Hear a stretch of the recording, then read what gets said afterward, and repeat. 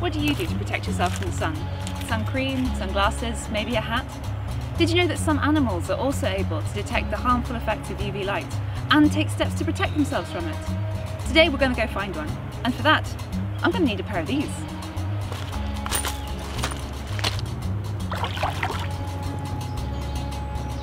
The humble sea urchin, commonly found on coastlines all around the UK and Ireland.